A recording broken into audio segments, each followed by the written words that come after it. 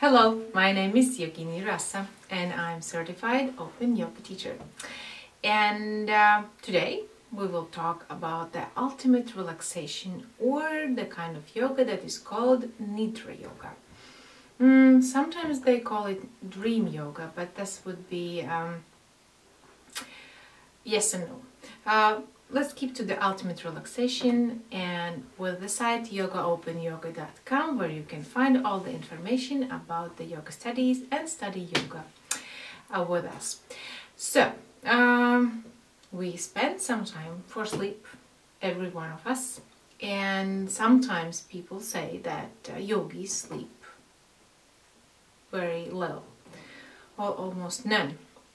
Actually, that's not that like it is. There can be some practices for the decreased amount of sleep. However, if it's done unprofessionally or too much, it brings many problems, because people need this condition when they are relaxed and ultimately relaxed for a specific period of time, because during the day there are many things happening and a lot of things are not happening, the ones that are happening only when people are asleep.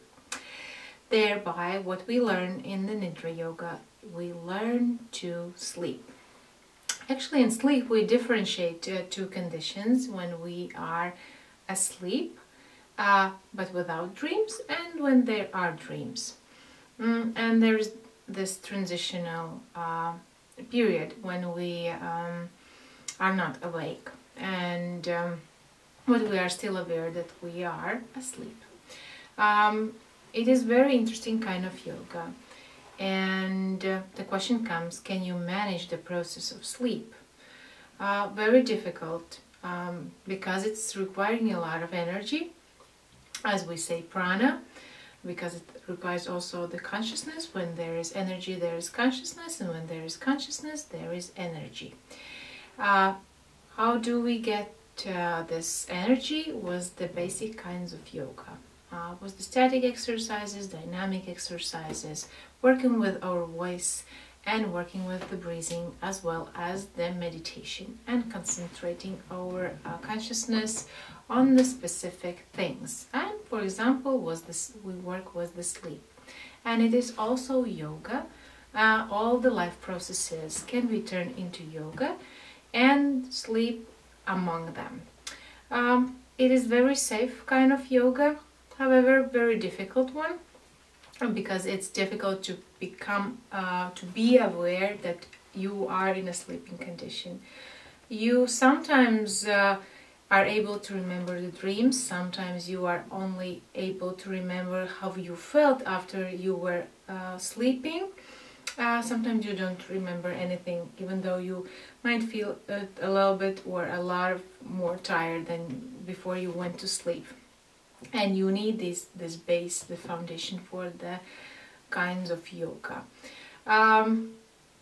Yes, so you have to learn to differentiate when you are asleep and when you are not asleep, and you kind of have to control this process. Working with the energy and prana that you learn to have in the different kinds of yoga.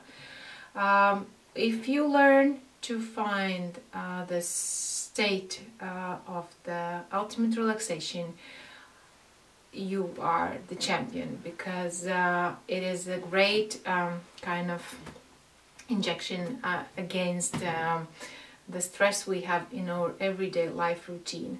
Of course, if you are yogi sitting in a cave, that most of us are not, then maybe it's not that essential, but yogi should be aware of anything that's happening in their life, including the sleep. So the test is waiting for you on the site yogaopenyoga.com, and you are meeting with me, Yogini Rasa, very soon again on the next kind of yoga. See ya.